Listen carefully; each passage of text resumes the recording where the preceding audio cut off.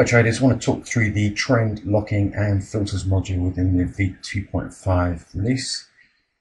There's quite a lot to this module. So what we can see here is trend locking. There are three modes here. You can lock to trend, which we are now. You can lock short, you can lock long. Locking short clearly means you'd be only trading when the spread touches or moves above the upper trigger level. That's depending on our entry method, of course. And locking long is the opposite, so you'd be looking to basically only take long pair 1, short pair 2 trades when the spread either touched or closed below the lower trigger level. So that's the locking options. If the trend locking is set to trend, what the system will do is examine the trend filters which are set in the STD indicator. So if we go to the STD indicator and look at the external inputs, down at the bottom here you'll see there are 8 filters running from M5 all the way through to M4320, which is monthly. So these are all Boolean, so we can set these either true or false. At the moment we've set M15, M30 and M60 to true. Notice what happens if I changed M60 to false. All that happens is the actual data label goes back to the system data color.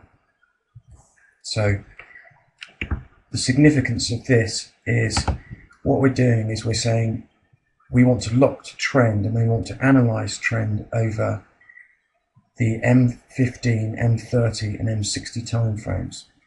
And we're going to base our trades on an M5 chart, and we will only take trades in the direction of the trend defined by the M15, M30 and H1 timeframes, which are all highlighted.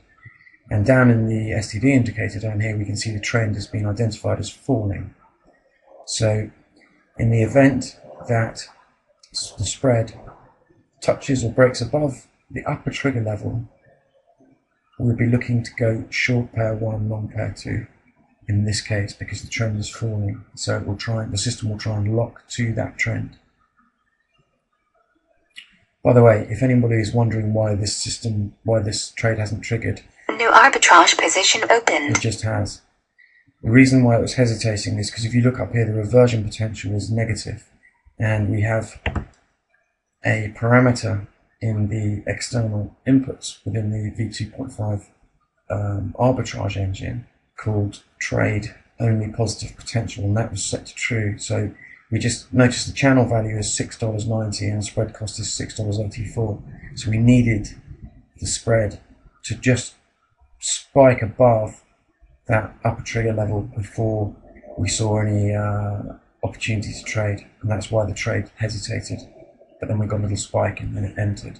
So if we look at, we're kind of inside our spread now. Our spread cost is $6.84. Actually, we're on $6.84 at the moment.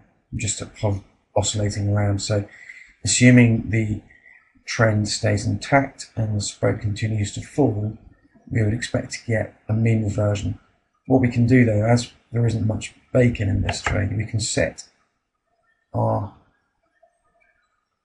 reversion to MA parameter to false, which will look to exit when the spread touches the lower trigger level, and that's given us a little bit more reversion potential. Not much, but a little bit. So obviously we're trading on very short time frames here, so you're not going to see an awful lot of opportunity. But anyway, that's the trend locking and filter system discussed.